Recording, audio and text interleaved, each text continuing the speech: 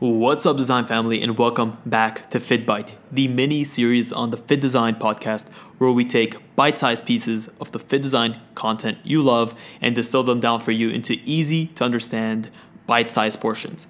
On today's episode, we'll be looking at the ultimate fashion brand building guide. Whether you're a sportswear designer, activewear designer, or a regular fashion designer, chances are you've been tasked with the challenge of building a brand that can resonate with your target group. On this quick episode, we'll be going through the 8 elements required to build a successful brand and what are the mechanisms that you can employ to build a strong brand that will stand the test of time. When looking at building a brand, we have to consider both internal and external factors. Building a brand can be vague and challenging, but every great brand was built through years and years of hard work. So where does one start? Well, we'll start internally. Start off with your brand story. Look at using a real person. The history and background of the founder of a brand can be a great way to create an emotional connection with your customers. This is a significant way that you can build a loyal customer base. At the same time, be clear about the reasons to start. So, why have you started your brand? Is it to help someone? Is it to reach out to a certain cause? What is it? Highlight that and communicate it in your mission. Understand what the purpose is and be consistent in the ways in which you communicate that to your customers. While this won't necessarily spike sales right away, this is a great way to build credibility. Next, we'll need to look at how you build your brand value. Be clear in your direction. Clear and specific core values will help your brand develop over time. You need to be consistent and you need to understand that building a clear image in your customers' minds of what you represent is, above all, the most important factor. Also, look at constantly reviewing your brand values.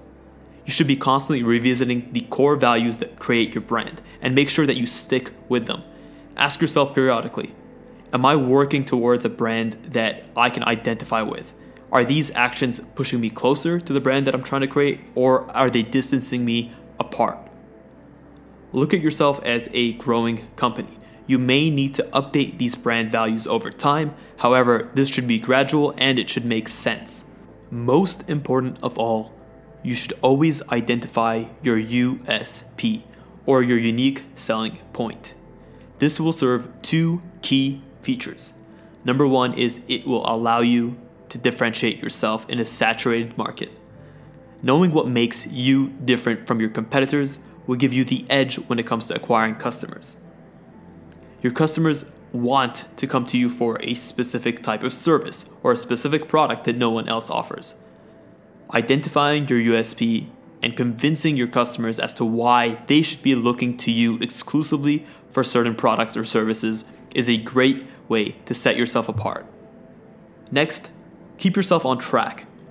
Identifying your USP will allow you to clarify which products or services that you should focus on and which ones are not worth the time.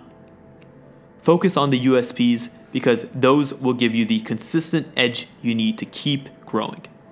It's important for your brand to have a point of view. So what does this mean? It means that you should have a voice. Sharing an attitude or a point of view about a topic that is not directly related to your line of business can create a more approachable feel to your brand. Customers want to know that the brands that they are giving their hard-earned money to have views that align with their own. At the same time, have a clear standpoint. Be careful about how you deliver your messages, but also make sure that your delivery and the points of view of your staff, your spokespeople, the influencers you work with align with yours. There's no point in being anti-something and then hiring out an influencer that is the opposite of what you're preaching. That just seems hypocritical and can work against you. Be consistent with your brand positioning. When it comes to brand positioning, start off with a perceptual map. Perceptual map has 2 axes. The y-axis, which goes from the price, high price to low price, and then the x-axis, which goes from the low quality to the high quality.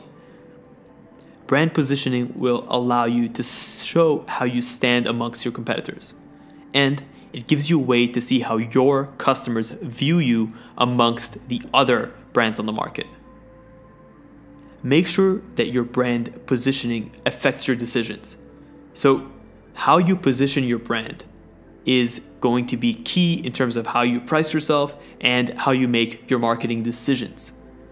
So if you're a high quality, high price brand, chances are you're not looking to flood the market with your products. You want to maintain an air of exclusivity. However, if you're a low quality, low price, you may want to be going based off of volume. Both are different approaches and there's neither one that's correct. Just be consistent in how you position yourself. It's extremely important to target customers. At the beginning of any brand's journey, it can be quite tempting to target anyone within buying age, but that can work against you. Decide who to sell to. This is one of the core questions that you need to answer when starting a business. Understand that selling to everyone is counterproductive. Build a niche and become really good at specific product types and monitor your customers. If you know your customers well, you can continuously tailor products. That's why studying your customers, researching their spending habits, their lifestyles, their likes, dislikes, and needs will give you the proper tools needed to create products that they're going to love. Now that we've discussed all of the internal ways that you can help build brand equity, we'll look at some of the external ways. Number one is to create a visual identity. Visual identity is key in terms of how people externally view your brand. You need to create a remarkable experience. A bold visual identity makes you instantly recognizable to customers and it helps to complete their shopping experience. At the same time, make sure that you pick a visual identity that fits your style.